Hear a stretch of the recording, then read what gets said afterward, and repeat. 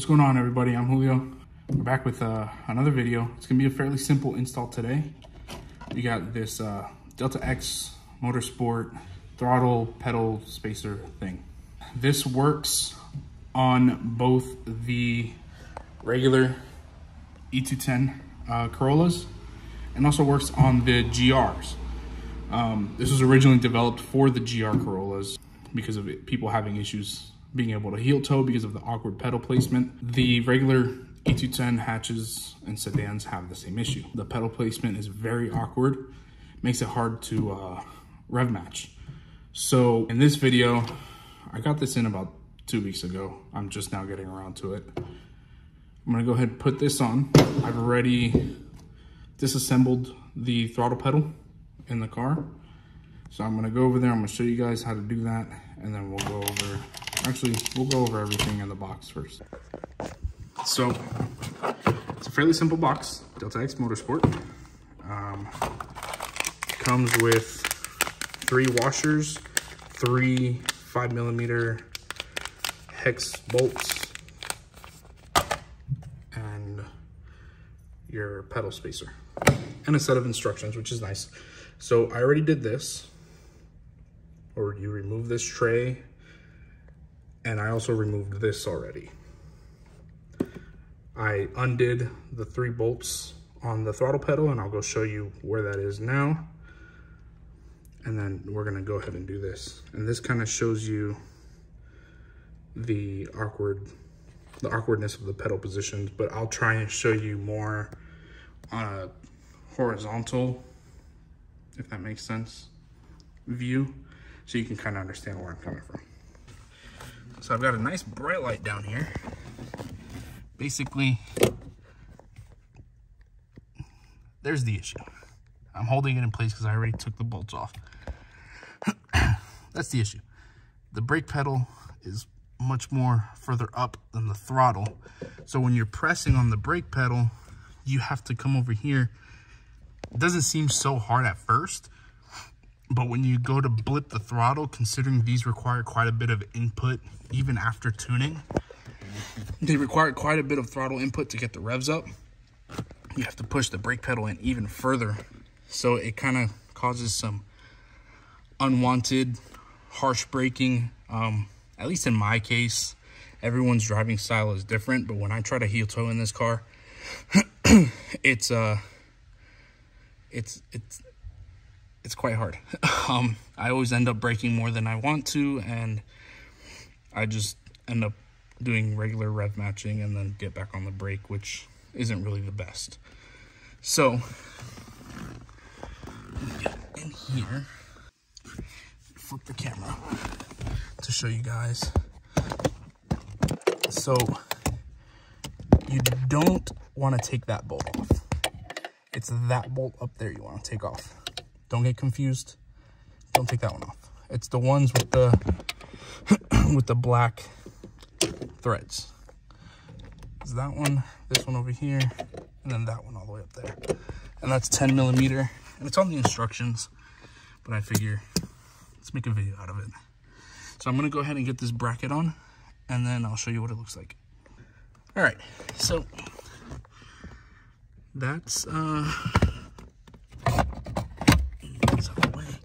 that's what it looks like. So I'm gonna go ahead and put it on position A because I want it about as far up as possible. Position, obviously position, the original position without the bracket is as far back as you saw on the previous clip. Position A is gonna be the furthest forward. Position B is gonna be somewhat in the middle. So I'm gonna go to position A first. And so in the instructions, it says to torque it down. I don't necessarily have a torque wrench, so I'm just gonna hand tighten it the best I can. I did the same with the stock 10mm that are over there. You can't really see them. There we go, those. So I'm gonna get that in. I wish I could record a little better, but it is quite a tight space, especially for a big dude like myself. So here we have a 5mm hex and these guys. And so basically how this is gonna work, I'm gonna try to set this up here as best as I can.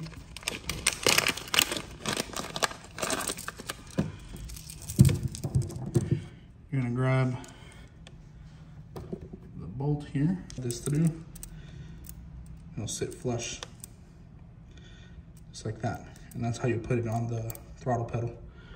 I'm gonna go do that, I'll be right back. All right, just like that, it's in. I'll try, there we go, it's up there. This is position A. You can't really tell, but that bottom one right there, let's see if I can point to it. That one right there is position B, that's A. So the bottom one is B. You can see the same, no, you can't see, it's hidden. Anyways, here, you can see how much better that is. So, I'm gonna go drive this now, be able to test it. So, I'm expecting this to work great. Now I'm gonna just go ahead and pop this all back together. It's fairly easy. This kind of just lines up like that. Pops into place. You line that in right there. Fairly easy. And then this part,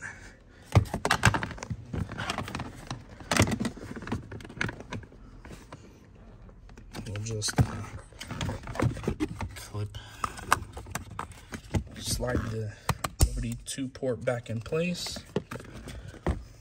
You'll line up that tab back there, and it should kind of just clip into place here.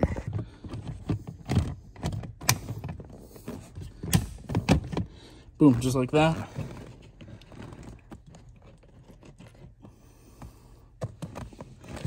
Well, hold on. I have to run this cable through. This is just an extra step for me because I have this AEM OBD2 gauge. So don't mind that. Pop that into place. Actually, I can't plug this in yet. Oh yeah, I can. And then grab a Phillips here. Pop those two screws back in.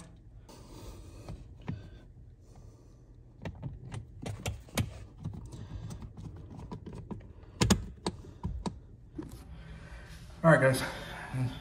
You can kind of tell I'm in Florida. It's pretty dang hot. This is a fairly simple video to install, and like I said, comes with instructions. But some people are more visual learners, you know? So I figure make a video, help the community out, you know? So I'll test it out. I'll probably add a clip at the end letting you know my thoughts, and we'll go from there. I'll probably end the video there. But anyways, guys, thank you for watching. Leave a comment down below. Check out my Instagram. Check out the rest of my channel. Yeah, I'll see you guys in the next video.